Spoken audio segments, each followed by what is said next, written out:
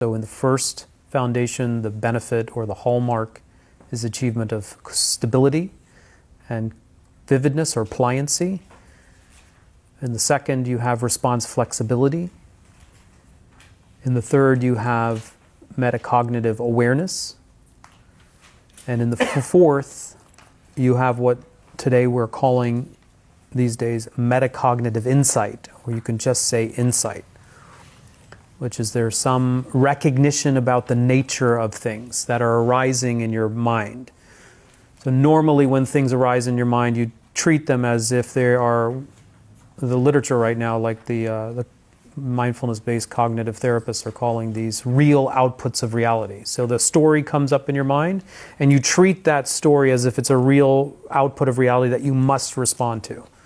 If you're anything like me, if someone said something nasty or whatever, and you have a long car ride and you're stewing and brewing, you're kind of like working it out in your head, you know what I mean? And so you're responding to that as if it's a concrete, real reality. And your body is coming along for the ride, right? It's starting to get huffy and puffy. Right? So the moment of recognition that this is impermanent, it doesn't have any substantiality. It's a construction. That is a deep moment of insight. So that would be a byproduct of the fourth foundation. The kind of what you are recognizing, or you are recognizing the actual nature of the phenomenon that's arising in your current experience. And that doesn't mean just thoughts. You can have the actualization of the impermanence of a sensation.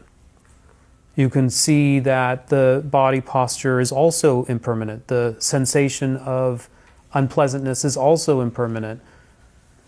The state of mind is impermanent. And if that dawned on you, the nature of it to be impermanent, that would be an insight. That would be a profound insight, actually. Seeing that it's impermanent, seeing that it lacks substantiality, seeing that its course could only contribute to your own suffering. These are considered the three hallmarks, three characteristics of phenomenon. Should I repeat them? Yeah.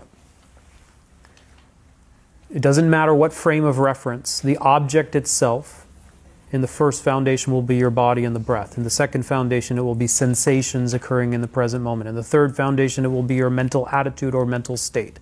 In the fourth foundation, it will be all of experience, the totality of the experience coming to bear. There will be a recognition of what are called the three characteristics. That things lack permanence.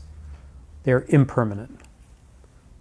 Why are they impermanent? They lack substantiality. They're insubstantial. And pursuing them as if they are permanent and substantial leads to suffering. So these are the three qualities.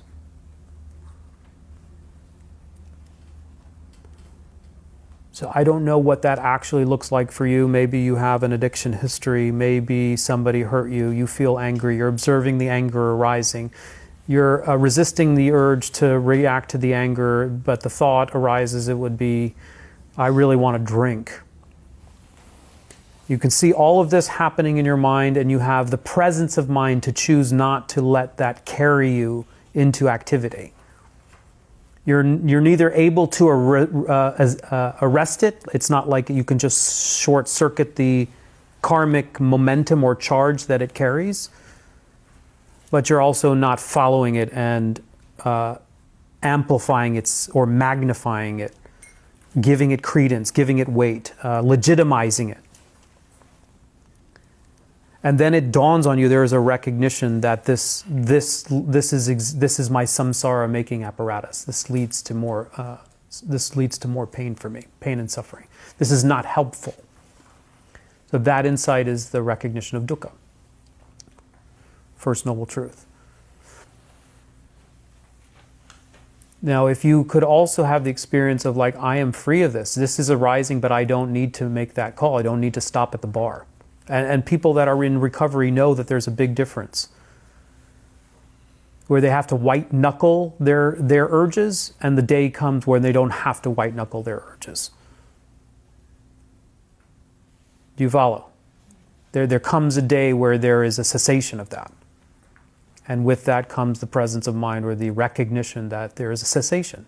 Third noble truth. Maybe there's no day where there's no more urge, but there is confidence. I don't have to respond to it. Or the urge doesn't create more vibration or a luring sense in the mind. It doesn't snare you. You don't become preoccupied. It comes up and it passes. And there's a recognition. There's a sense of freedom here. There's a shoulder bent here. There's a pain signal here. There is a sense of freedom here. That's the recognition.